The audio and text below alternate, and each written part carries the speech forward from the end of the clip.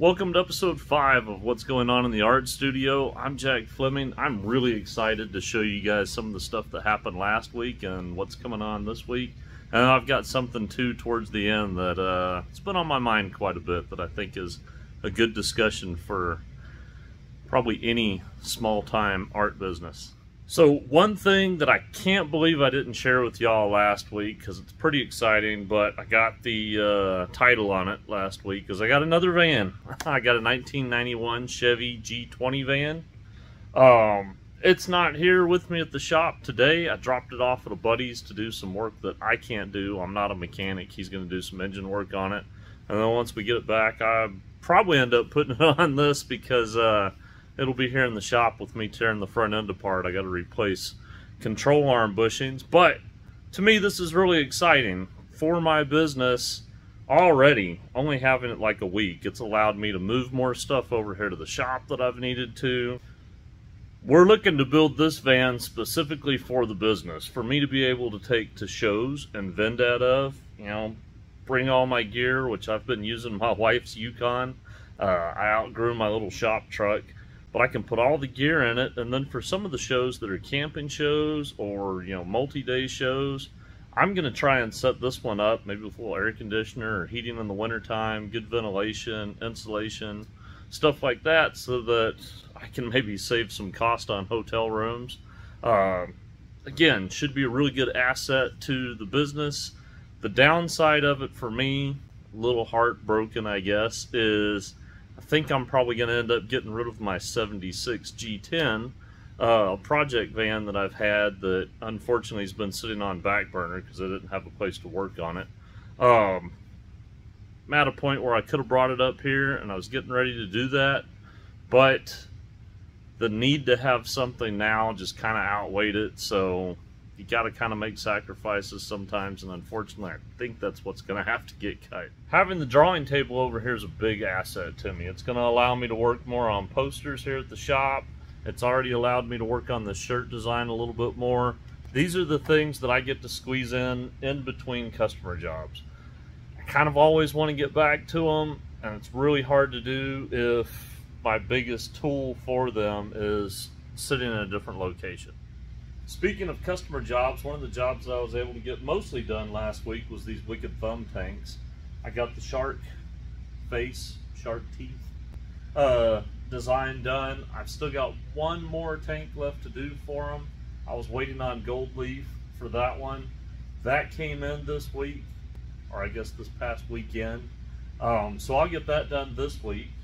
Other customer work that I got done last week, I got a motorcycle done at another shop here in town, and I was also able to do a repair job for another body shop in town of some pinstripes on one fender of a car that they had. It's a lot of little stuff this time of the year. Summer is a little different. I don't get as many big jobs here in the studio. I'm not traveling to as many shops and stuff. It seems like people kind of tend to take a little bit of a break during this time, mostly because it's just hot. I am excited to show y'all though that this red piece, let's see if we can get the whole thing in the shot here. This red piece that I started, I think, what, 2 weeks ago, with the little panel jam deal that we had here in the studio. I finished it this week with a little bit of time that I had. Really pleased with how it turned out. Lots of details and stuff in this. This one will be up for auction next year. Had a couple of people already ask if it's for sale.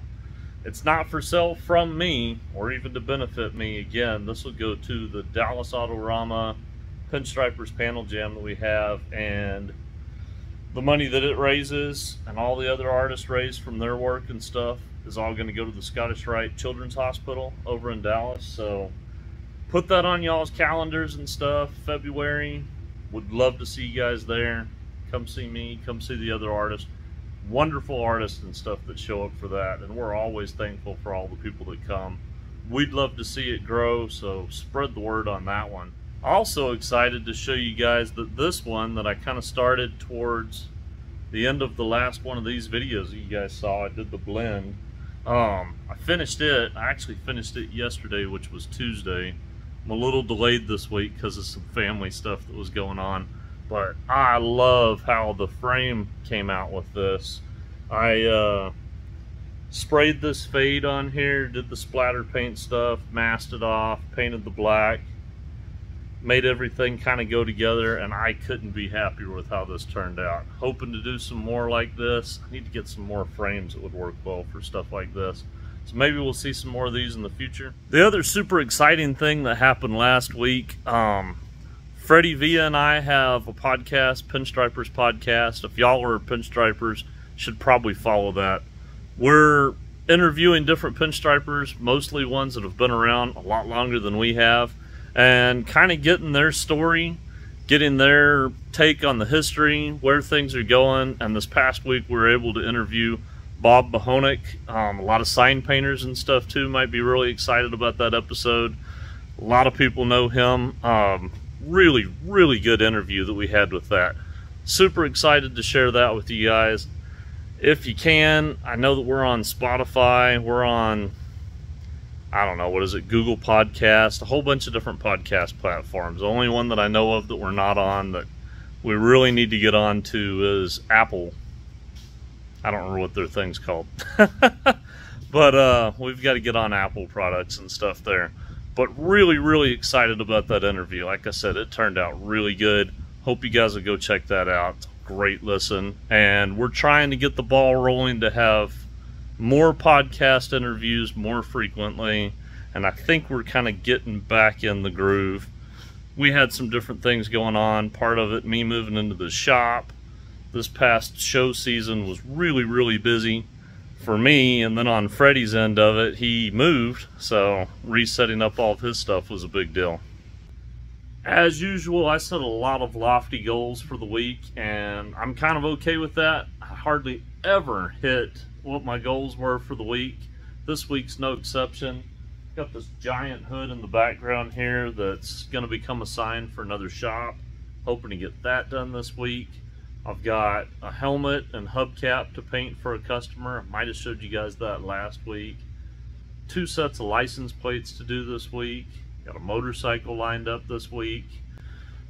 Just a lot going on in the shop, and then as always on top of that, I'm hoping to get to some of my own personal projects, because those personal projects are the things that are going to kind of help feed what I have to sell in my booth for the fall, which I'm trying to get ready for right now. Got a lot of car shows and stuff lined up for that.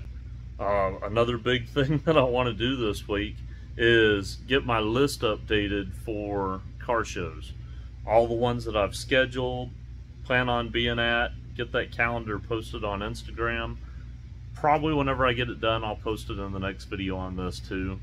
But that's something I hope to see you guys at. Hope to have a lot of stuff for. That kind of leads to something that I wanted to talk about on this week's episode here of what's going on in the art studio. I think I mentioned last week that at the end of these, I'm going to start trying to either show you guys a tip or something, or discuss something that affects us either as artists or as, creative businesses. And something's been on my mind, I guess, a lot over a while, and it's probably on everyone's mind as a business, and that's, we have different things that we battle as art businesses or creative businesses, really any business, and they're all different things. I can't just label it as one thing. A good example of this would be when the pandemic happened. For people who are doing stuff like I'm doing, where right now I'm showing at a lot of car shows. It's slowed down for me right now. I don't really do a lot during the summer because of the heat, but during the fall and the spring, a huge portion of my income comes from setting up at car shows. I pinstripe at them, I sell merchandise and stuff at them.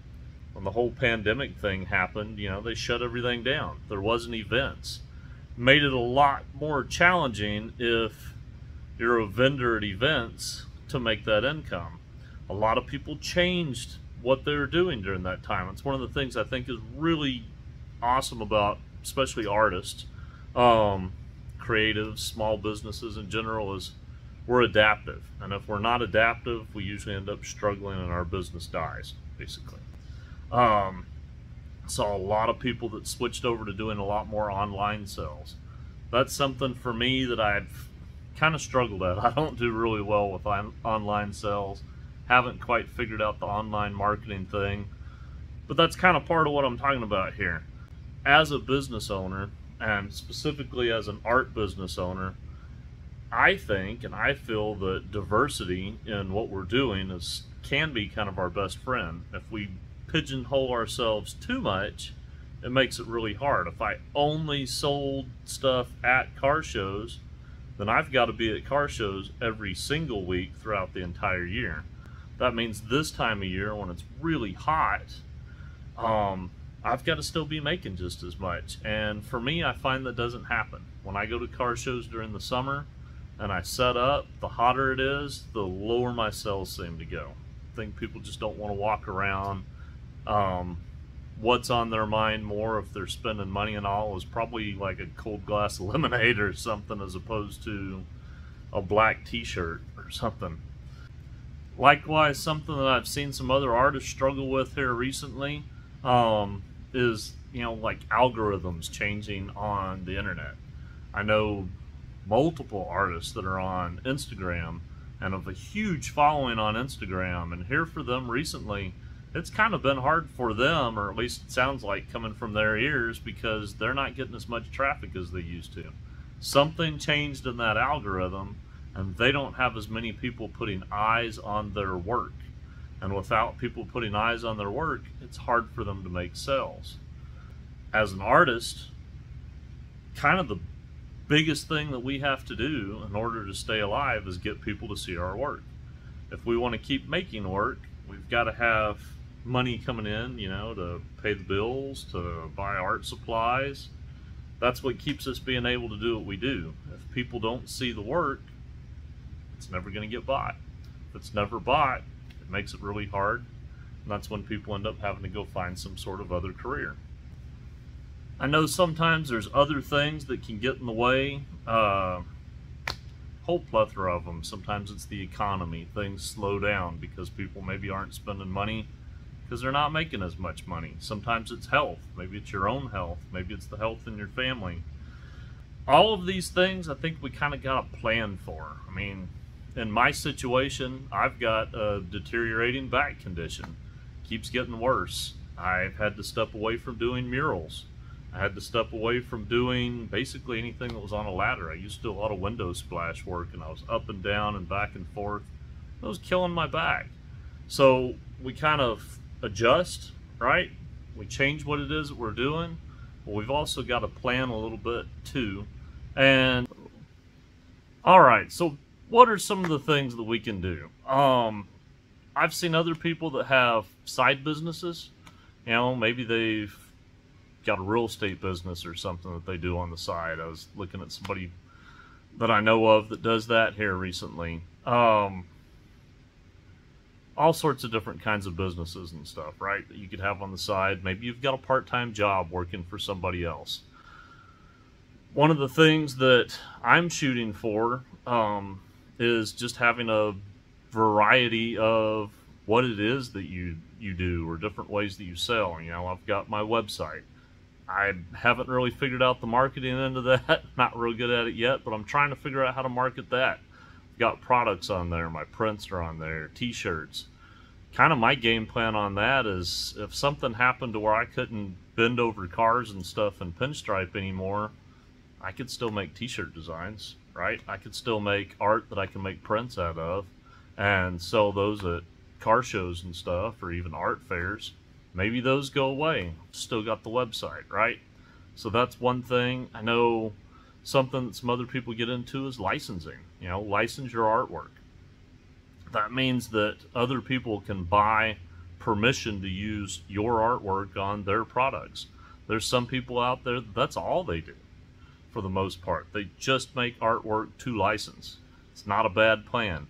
I was talking to another artist a little bit this past week that was telling me how they sell designs as digital files on Etsy, and they're doing pretty well with that. I've heard of a lot of people doing that. It's pretty good. The whole print-on-demand thing that is available now that didn't used to always be there. You can make designs, have them put on different products, and sell those.